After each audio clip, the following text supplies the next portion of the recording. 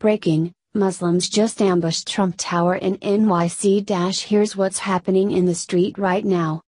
Muslims have had a heyday over the past 8 years under the rule of Barack Hussein Obama, who did everything in his power to further their plans to take down our country.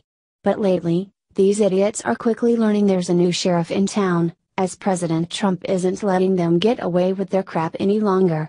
Now, in another act of civilization jihad, thousands of Muslims have swarmed Trump's New York property, in an attempt to intimidate our president, sending him a clear message that they're still actively working of the Islamic takedown of our country. Muslims around the world have had a hard time coming to terms with the Trump presidency, as our badass commander-in-chief has been doing irreparable damage to their forces as of late, unleashing his mad dog Mattis, who had decimated ISIS so much that our military has literally run out of bombs.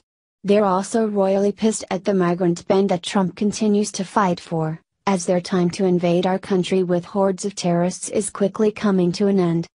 So rather than sitting around on prayer mats fasting like good little Muslims should be doing on Ramadan, New York Muslims decided to get feisty, breaking their Ramadan fast in order to send President Trump a nasty message that he'd be sure and notice.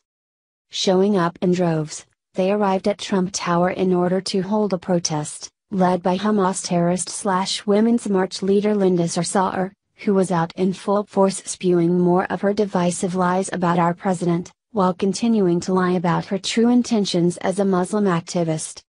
As Palestinian Muslim Sarsour continues to bash our president and label Americans as bigots and racists, what's ironic is that this Hamas-linked terrorist comes from the most bigoted area on the face of the planet, where Jews and Christians are routinely rounded up and killed, prohibited from worshipping God out in the open. But of course liberals were there to praise every moment as these stinky Muslims filled the streets, as their shared hatred for America and our values will continue to bind them together.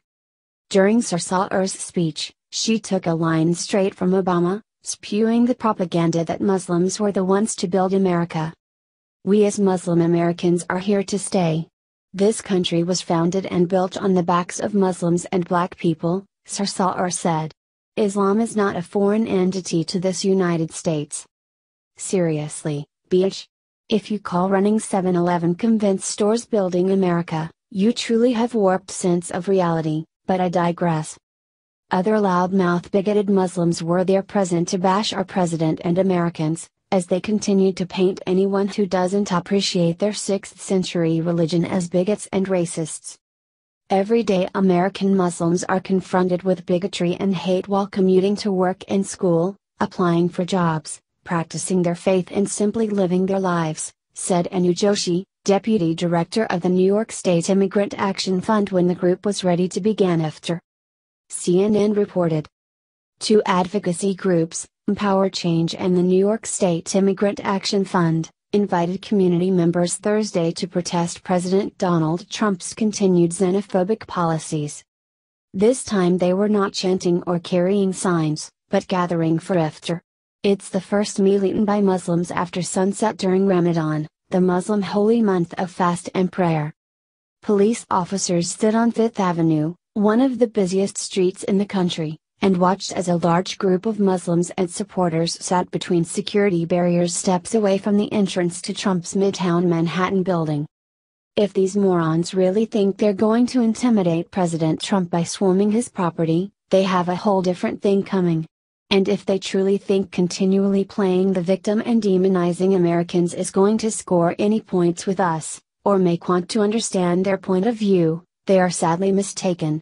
If they truly want to be accepted into our society, they need to start differentiating themselves from the Muslim extremists, instead of constantly whining about the American people discriminating against them.